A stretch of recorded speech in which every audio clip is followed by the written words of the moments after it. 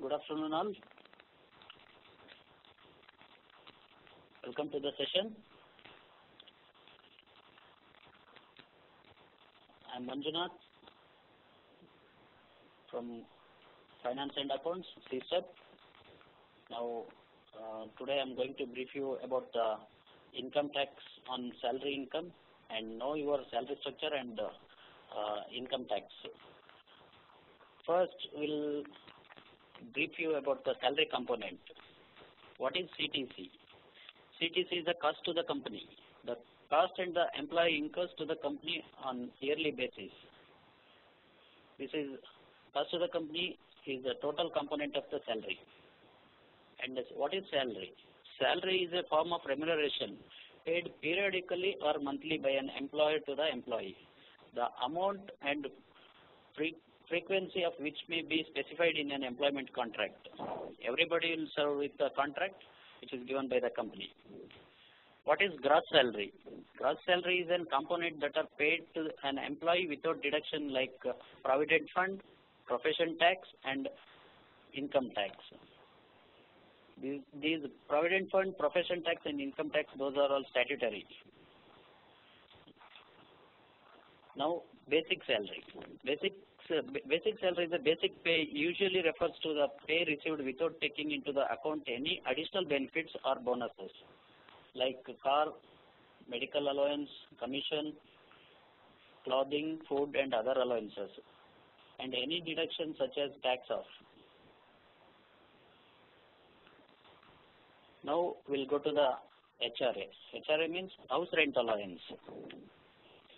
House rent allowance means allowance given by the employee to his employee to pay the rent of the house in which he lives during the year in which he has given the services to the employer. Let us go to the exemption of HRA. HRA will be available up to minimum of the following options. There is a slab for HRA calculation. First one is actual rent allowance received from your employer. It's a HRA given by the employer. It's mentioned in the salary slip. It's a 40% of the basic. Actual house rent paid by you minus 10% of your basic salary. It means house rent given by the employee to the owner. It will be calculated into 12 months and minus 10% of your basic salary.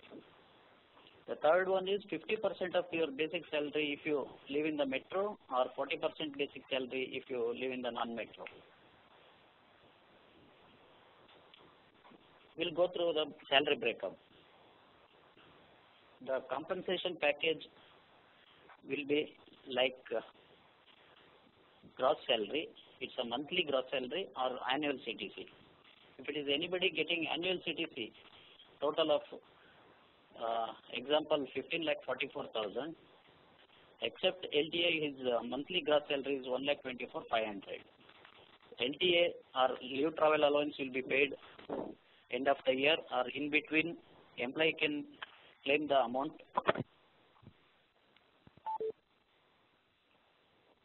The compensation package contains basic, HRA, house rent allowance, conveyance allowance, medical allowance and special allowance and leave travel allowance. Now we'll go to the exemption. Exemption chapter 6. It contains section 80C, 80CCC and 80CCD. The gross qualifying amount under this section refer to the payment investment under some of the following schemes. The total limit under this section is 1,50,000. It contains several investments, life insurance premium, statutory provident fund or recognized provident fund or public provident fund. The public provident fund is 15 years locking period. It's a voluntary provident fund. And national savings certificates, insurance plan, ULIP or life insurance and children education tuition fee and pension, any other pension scheme by government or private banking also. Altogether, 1,50,000 is the maximum investment for tax exemption under section 80C and 80CCC and 80CCD. Exemption under chapter 6A. It's a section 80D and 80DD and 80E and 80G. The gross qualifying amount under this section refers to the payment under some of the following schemes. One is medical insurance premium, health checkup. Maximum exemption is 15,000. Medical insurance premium for parents, maximum exemption is 15,000. Medical for handicapped dependents, maximum exemption rupees 50,000. Higher education loan interest payment, there is no limit. It's only interest part. And donation to the approved fund and charities. If it is a non-government charities, it's a 50% allowed in the payment. Example, if it is 1,000 rupees, 500 only allowed. If it is a government fund and charity, 100% exemption for Prime Minister Fund and Tsunami Relief Fund, etc. Now we'll go to the house rent allowance calculation. How it will be calculated? If anybody receiving basic salary 50,000 per month, if it is annual basic salary is 6 lakh. If it's a 40% of his basic salary is 20,000 against 50,000. 20,000 into 12 months is 2,40,000. And if anybody pays actual rent 19,000 example, per annum is into 12 months 2,28,000. Now we'll go to the calculation, how it calculated HRA. Actual house rent allowance means HRA received by the employer 2,40,000. 40% of the basic salary is also 2,40,000. There are three calculations for HRA. First is actual house rent allowance, whatever received from the employer, and the second is 40% of basic, and rent paid over 10% of salary means total rent paid per annum 19,000 into 12 months 228.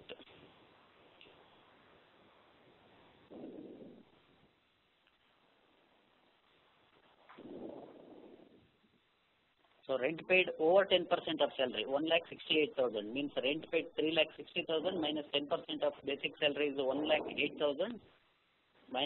If you minus 10% of basic salary of 1,08,000 in 3,60,000, it's a 1,68,000. Now taxable house rent allowance is 2,40,000 house rent allowance minus whichever is low 1,68,000. So house rent it's 72,000 and house rent allowance exemption is 1,68,000 because rent paid over the 10% of salary minus 10% of basic. 1,68,000 is exemption. 72,000 is the taxable.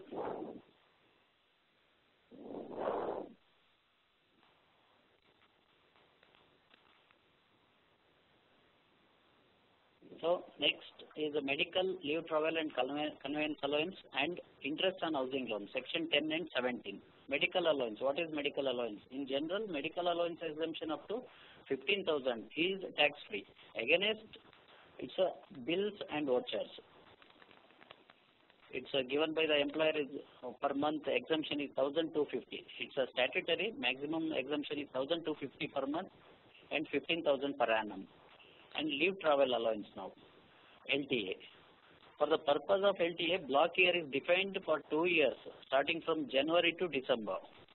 For example, 2014 January and 2017 December. In block 2 years means 2014 and 2015 year is one block, and 2016 and 2017 year is one block. In 2 blocks, LTA can be claimed in 2 times only. The 4 years has 2 blocks. Any 2 years, LTA can be claimed.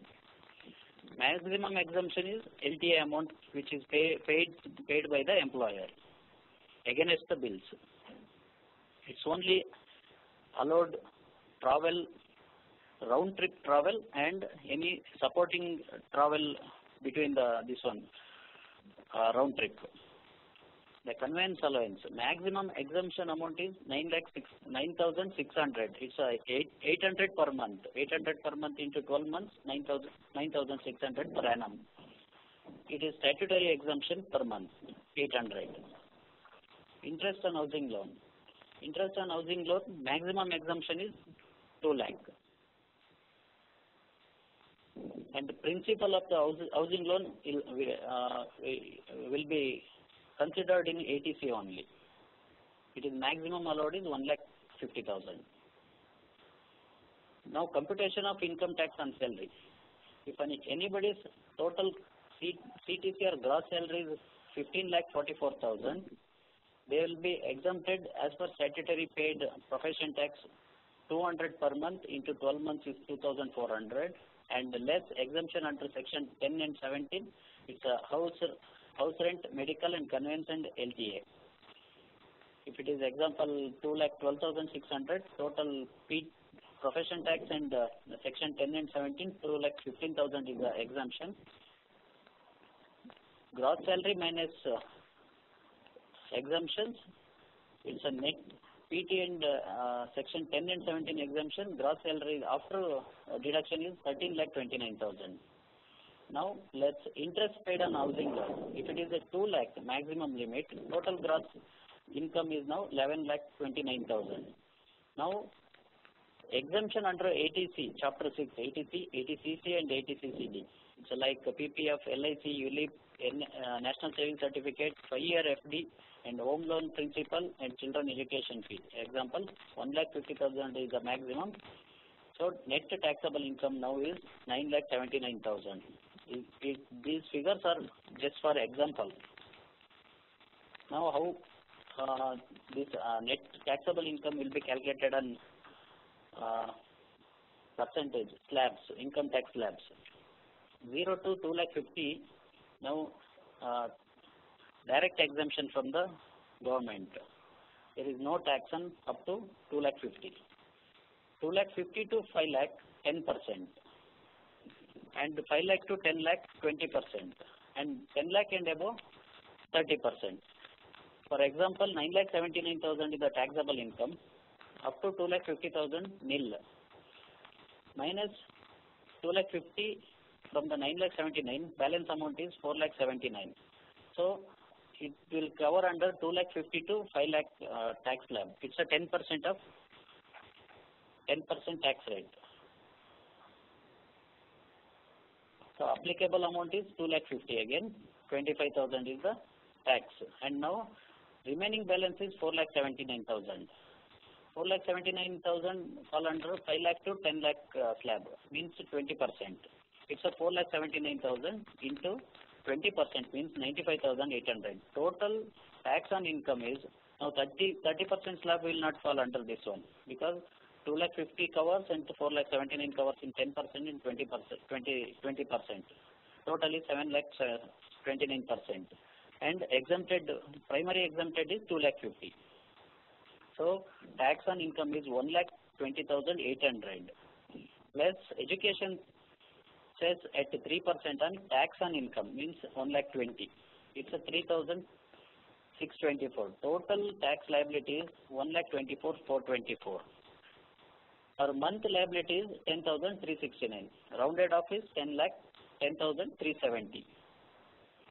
So this is the monthly tax on total income, 10,370. Total tax liability is 1,24,425 means 1,24,500 rupees. Thank you all. Now question session. Any questions? Please ask. Hello. Hello. Manjunath? Yes. Yeah, actually I have a question. That is it possible that Yes. Anyone can choose that he can pay the tax at the end of the financial year, or is it mandatory that every month he has to pay? Tell me again. Every month one has to pay the tax, or is it possible that one can choose to pay at the end of the financial year all the time? No, as per the income tax department, for salary person will be deducted every month and have to pay before 7th of every month, next month. It's a statutory thing, statutory deduction and payment for salary person.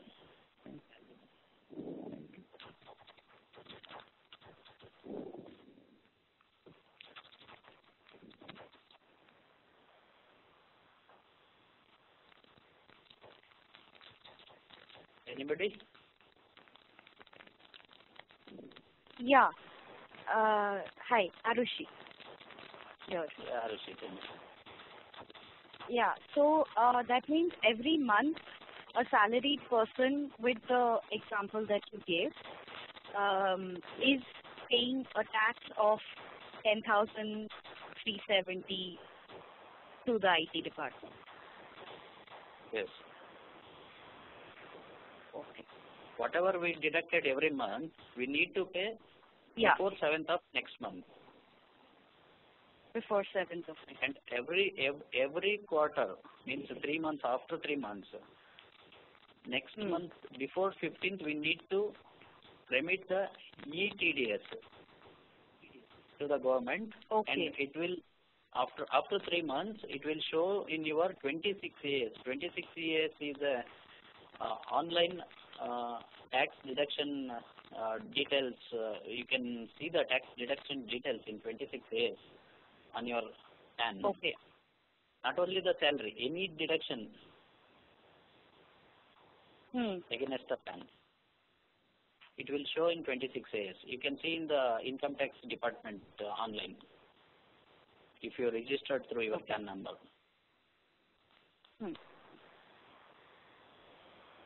Thank you. Welcome, welcome.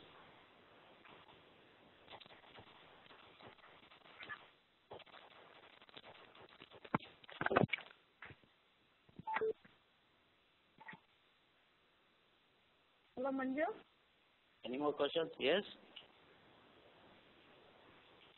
Hello? Other than LIC and DSC, Okay. any other tax saving method? NSC and LIC. It's a voluntary PF and then VPF. Okay. Okay. No, other than what you have listed, no, other than that. Other than that, there is no this one. There are so many tax savings is there. Hello? Hello? Mutual fund is non-taxable? Yes, mutual fund is there. Now, mutual fund, no. There is earlier there is a exemption for 20,000 for mutual fund, additional. Okay. Now it's waived off. Okay. Okay, thank you, Manila. Hello. Hello? Hello, can you hear me? Yeah, tell me, Ram. This is Jay here. Oh, Dr. Jay. Question for you. What is a good, what is a good strategy? Suppose if you have other investments and you need to pay more tax than what is being deducted, is it better to pay it during the course of the year, or is it better to pay it at that, when is that March deadline, that date? What is that date? There's some date, no?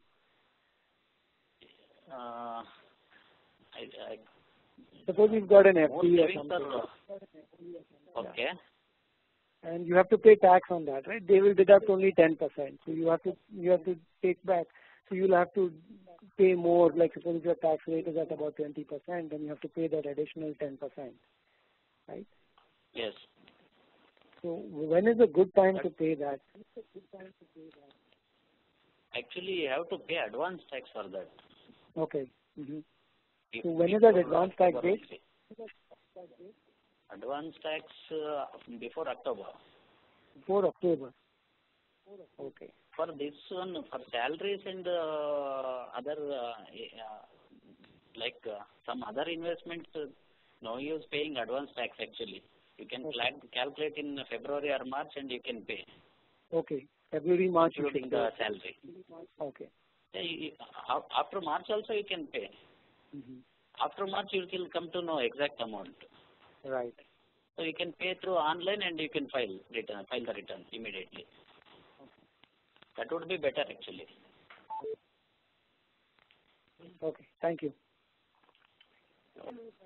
Thanks for joining the session. Thank you everybody. If you people have any queries, please mail to me and I'll share this computation tax sheet it helps you to go through the details.